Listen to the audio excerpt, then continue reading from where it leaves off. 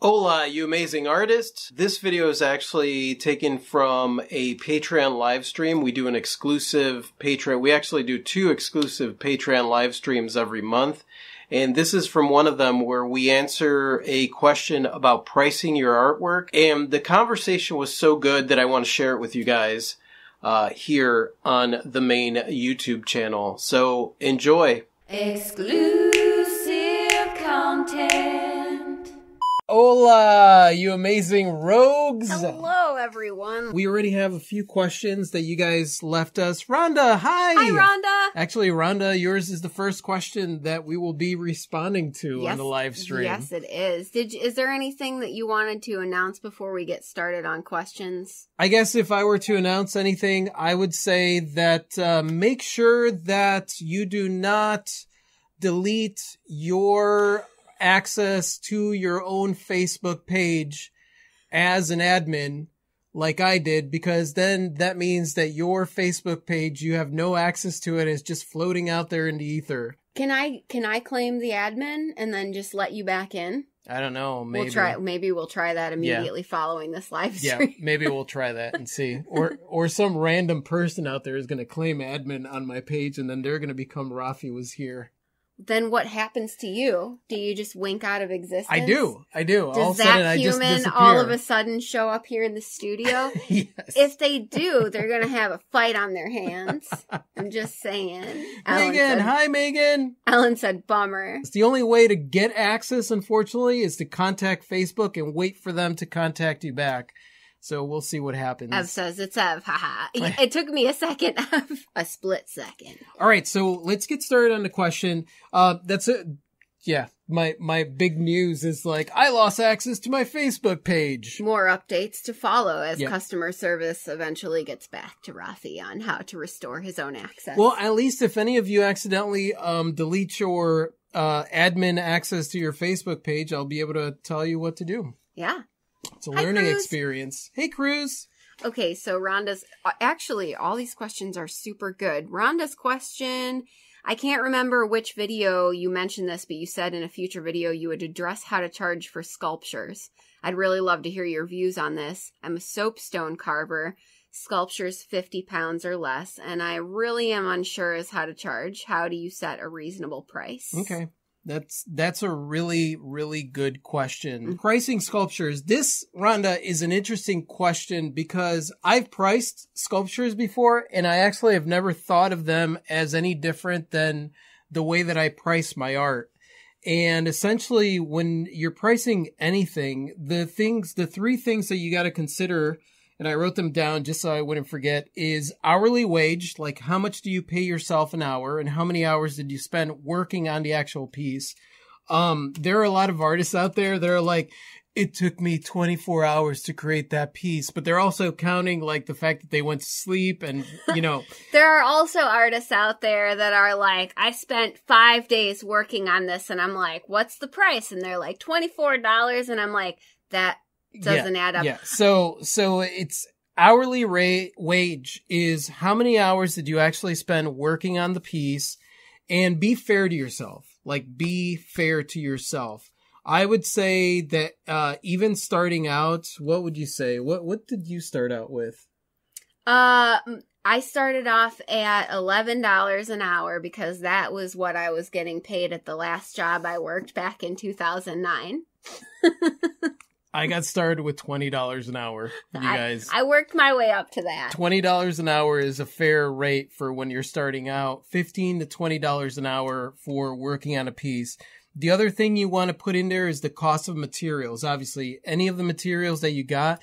And I understand that sometimes you're going to find materials at a flea market. You're going to find materials at, people are going to give you free materials. Or you're going to get them on sale, or you're going to get a volume discount for ordering a bunch of them. Yeah. And the thing about it is that when you are calculating the cost of materials, do not calculate the discount into it. Calculate the actual cost of what the materials are. Yeah, I learned that the hard way, because if you have to order just singular materials for one one commission and you can't get them on sale and you can't get it at a volume discount, then you need to be at the full price for those materials. I mean, if you're ordering a volume discount, then that's great. That's the benefit that you get from it. But as far as the materials are concerned, make sure that you are charging them at the price that they are, not whatever discount you're getting. Or even if you got it for free, look at the price of what it is and charge that. Because if somebody commissions you to do another one over, you may not be able to get it for free. So always calculate the full price. So cost of materials, whatever you pay yourself per hour, and then overhead. This is the important one. And this is the one that, like, a lot of websites out there that talk about pricing your art and people giving advice, they always miss out on overhead. And overhead is important because you got to calculate overhead based on what it is that you are expensing that is not materials, right? Because stone is expensive. Yeah. So like your materials is one thing. You're going to charge full price for the materials. But at the same time, you have to calculate the lighting that you're using. You have to calculate any tools that use electricity. You got to calculate the fact that during that time you are using the studio or whatever it is.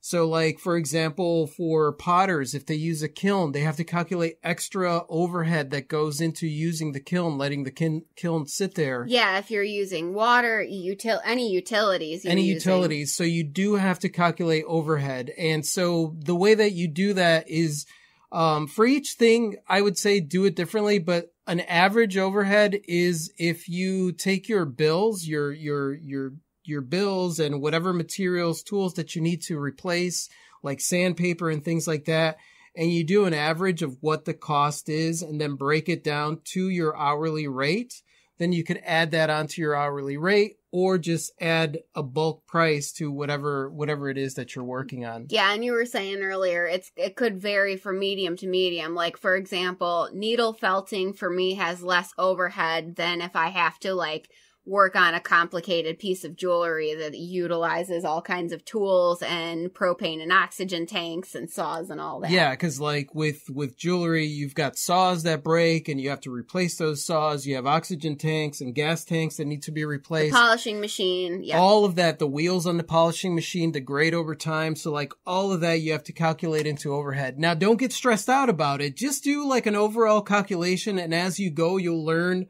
more about like, oh, I should be charging a little bit more for this, or maybe I should charge less for this.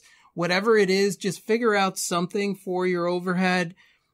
Figure out what's your hourly rate that you want to be at. That's usually what ends up going up. Like the more popular your pieces become and the more demand that your pieces have, the more your time is going to cost money. That's basically how my pricing got up. I think I'm at like anywhere between $50 to $75 an hour, but that's only because the demand on my pieces went up. So, and I actually dragged butt to raise my prices because I was afraid to raise my prices. And it wasn't until like it just got too overwhelming where I was getting a lot of commissions or a lot of people buying stuff that like I would raise my prices to try and deter people from buying stuff. Which it did not. We got a hello from Dana. Hey, Dana. Hi, Dana. Hello from Kelly. Hi from Thomas. Hey, Thomas. Michelle saying hi to everybody. And Kelly said, but you're more apt to stick yourself. Well, needle felting is high risk. It is high risk. So you should charge more. For Band-Aid. Maybe we should add not only hourly wage, cost of materials, overhead, and hazard pay. Hazard pay. I mean, I seriously, like for people that do sculptures and they do like, what is that? Bronze sculptures and stuff. Like, oh yeah. I would definitely charge in the overhead or in the hourly rate. I would charge some kind of hazard pay. Some stuff is dangerous. It's just dangerous to work on. We're artists. Things. What we do is dangerous. There are some paints that are dangerous. A lot of what I work with is dangerous. Yeah. I try to find the least dangerous alternatives to the things, but it's unavoidable. One of the other things, Rhonda, too, is to take a look at what your market is. So, like, are you selling locally? Are you selling internationally? Whatever your market is, and take a look at what people around your area, if you're selling around your area, what they're pricing it at.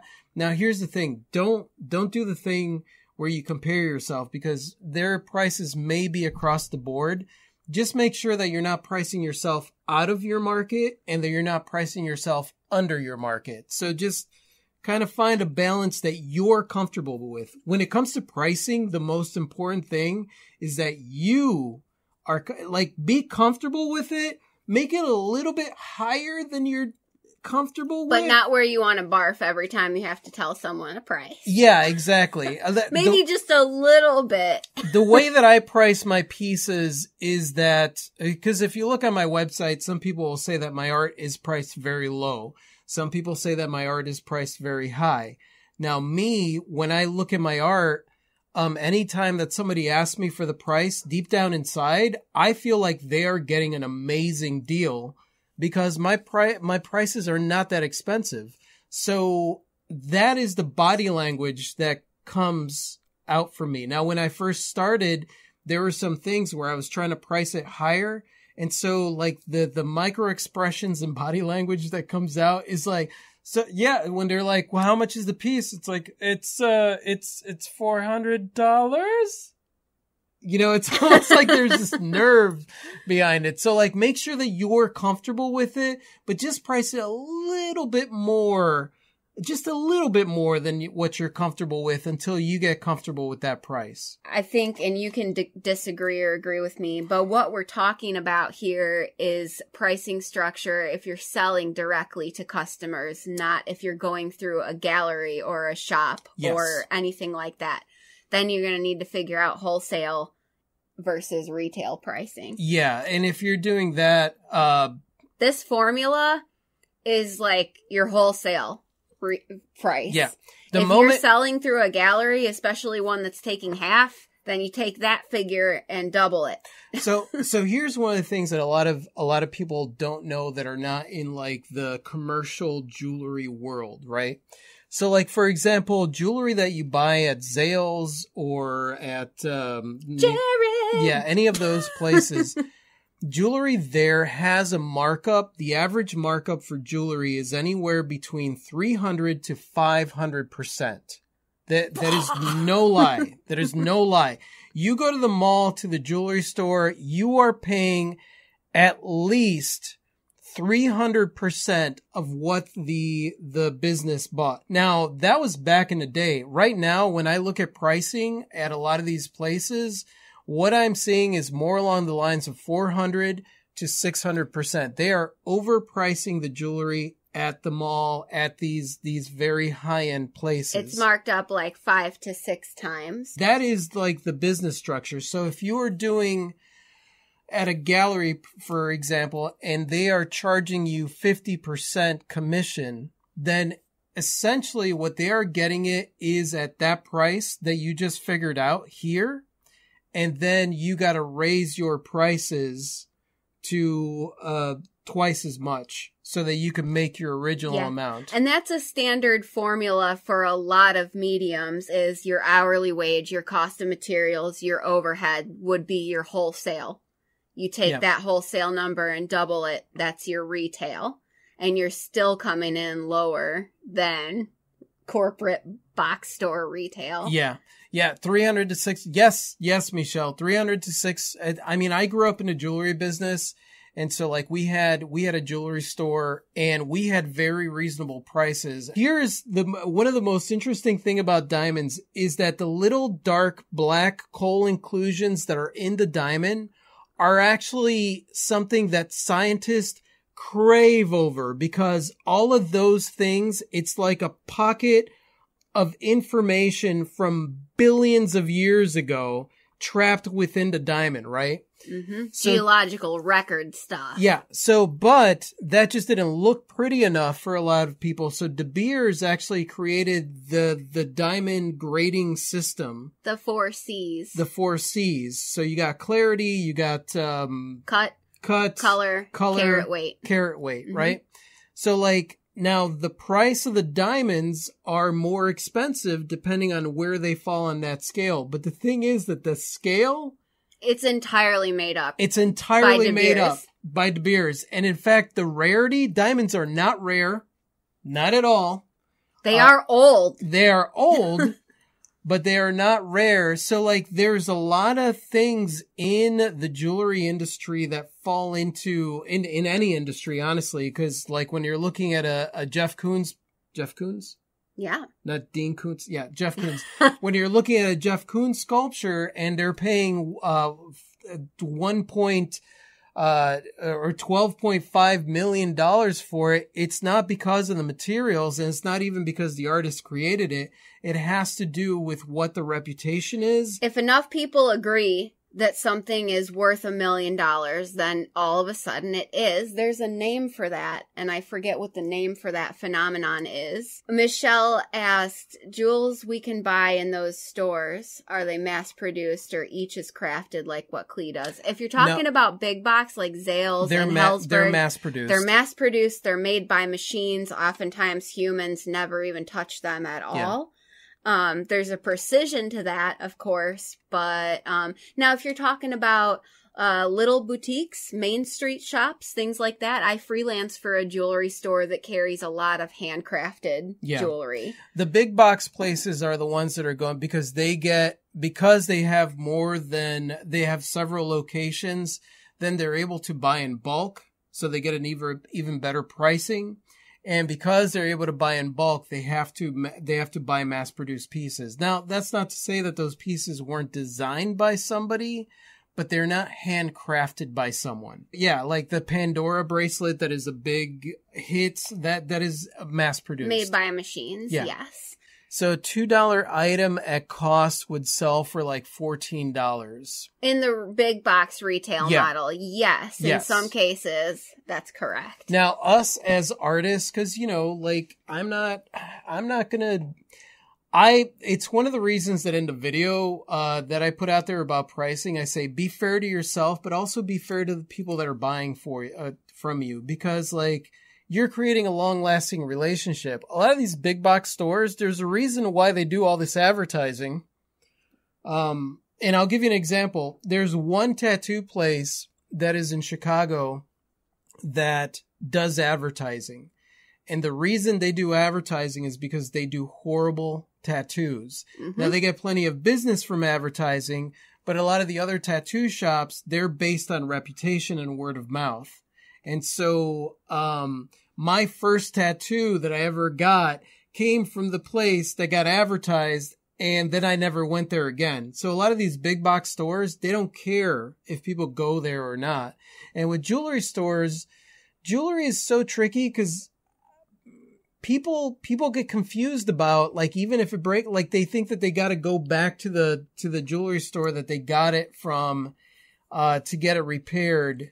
Right. There's such a it's even like the first time that you were at the jewelry store and you were looking at the diamonds and you were like, ooh, look at these diamonds that were like in the sweep. The sweep is like when you sweep the floor because you want to sweep all the gold powder, and save the sweep from the jewelry store, because you could take that powder and take it to the refinery, and then there's gold in there that you could get money for. Yeah, which you need to do because gold is $1 billion per ounce these days. So while you're doing the sweep, you pick up things like old diamonds and little like ruby cut things or whatever. And Klee, I remember the first time she was in the jewelry store, I was like, ooh, diamonds. And your dad was like, those are piece of crap diamonds. Those are pieces of crap. Just toss them in here. Okay, so jewelry is the same as the clothing industry. Yes, Michelle. Exactly. I figured out that if I add 70% to price I want to get for a painting, when gallery takes 40, I'll get very close to my original asking price. Yeah, that's a good way of doing it. Yeah, come up with your own formula for what lands you at what you're comfortable with. Yeah, you guys, I mean, that's what's important. Like, listen, when it comes to pricing artwork or jewelry for that matter, there is so much advice out there, and it is so all over the place. Yeah, all over the place. I drove myself crazy looking up formulas for jewelry. And I even did it recently with needle felting. And then I was like, what am I doing? I don't need to look this up anymore. I'm just going to go with what I think is fair. Yeah. But I drove myself crazy looking at formulas back in the day, Yeah. and everyone's got a different opinion. And don't even get me started on pricing for jingles, which I, like a year or so ago, I was looking up pricing for jingles, and I got like a scale that ranged from $50 to $50,000. And I was like, this is nuts. So essentially, if you find a formula that kind of sort of works and then tweak it from there. Find a formula and then make it your own, or just make up your own formula. Really, when it comes to pricing your art, remember, and think about it this way. Your artwork is something that did not exist before you created it. It cannot be compared to anything else, even if people try to compare it, because it is originally created by you, by your hands, and there's nothing else out there like it. So you can't do a pricing comparison. You could only price it at whatever you're comfortable pricing it at. Yeah, and whatever you do price it at, people are going to tell you it's too high and it's too low. Rafi, do you charge more for a commission than a piece you already have on hand? How about you, Klee? Cruz, I charge more for a commission if it is something that I know that I'm going to have to like put a lot of effort into, a lot of extra effort. Yeah. You know, for example, like when I have to do portraiture, because portraiture is so personal to the person, especially if it's portraiture for somebody who is deceased. I have a difficult time. I want to make sure that it's really, really good. So I want to be able to pay myself to spend that time just focused on that piece and not feel like I'm being taken advantage of. Totally. And that, I think that that's one of the reasons, like when you're looking at, if it's something that is a piece of cake for me, then I usually don't charge anything extra. But if it is something that I know that I'm going to struggle back and forth with, for example, if you're being asked to do something that you've never attempted to do before, or like you said, something very personal like a portraiture job, if it deviates slightly from something I already do, then it's no big. Yeah. But yeah, if you know you're going to A, have to invest in tools or materials that you don't have, and B, spend a lot of time figuring out, then yeah. I mean, I'm still pretty fair, especially if it's one of my collectors already, people that already buy from me. I'm fair, but I always make sure that I'm fair to myself too, because I know that if it's a piece that's going to stress me out a little bit more, I do not want to get to that place where I'm working on the piece and then I feel like I'm being taken advantage of. Right. So but you also don't want to feel like, I'll give you an example. A couple years back, I had an incredibly difficult commission. It took me eons to complete. And if I had been charging for every single hour that I spent on said commission, it would have been ridiculous. Right. So I completed the commission and it took me 1 billion hours, right? But then I went back and said, but if I had to do it again, here's how long I think it would take me. Knowing what I know now. Right. So you kind of have to strike a balance there too. Yep. But speaking of tattoos, I had someone ask if they could tattoo one of my drawings on himself. Is that weird or cool? I can't. Ellen, that is cool. I think it's cool. Yeah. There is, actually there's several, but the one is Michelle's, octopus. The octopus, yeah. She's got an octopus on her arm, and I did, basically what I did, because she wanted a tattoo. She wanted me to design a tattoo, and I said, listen, I could design a painting that has the darker marks, and you could buy the painting, and then you could do whatever you want with it, tattoo it on your body. And she did, and it's one of the coolest things ever. And I know that I've had other people also the tattoo was where my cousin was like, I want a mermaid on a motorcycle. And I'm like, not going to happen, dude. Not going to happen. At least not from this studio. No. We answered that question. So, Rhonda, did we answer that for you? I mean, I want to make sure that... Or at least hopefully give some, like... Give you some jumping off insight. points. Yeah. To kind of work with. Stone is expensive. That's for darn sure. I love the hoodie. Yeah, look. The Rogue Artist. Isn't that cool? It's so awesome. I'm so excited. I got one too. And I'm not You're not wearing it, so why are you even talking about it? I can't. Fail. Hopefully you guys enjoyed that, and I'm curious to know what your thoughts are on pricing. I know that a lot of you have contacted us with questions about pricing your work, and really when it comes down to it, the best advice I could give, which is the advice that I gave on there, is find a formula that you feel comfortable with and then tweak it and make it your own. Because pricing is all over the board. Everybody has different advice on pricing, so you might as well come up with your way that is secure for you as far as like how you price your work and something that you feel comfortable with. Because really you can't get it wrong. It's your work. You're the one pricing it. The price is whatever it is that you decide that it is. It just needs to make sense to you and needs to be fair to you and the people that you're selling it to. That's just my opinion. Thank you so much for watching, you guys. You guys are absolutely freaking amazing. I totally adore you. And if you like this and you want to watch more like this, just click right over here to subscribe. And that's it. Adios. Total awesomeness.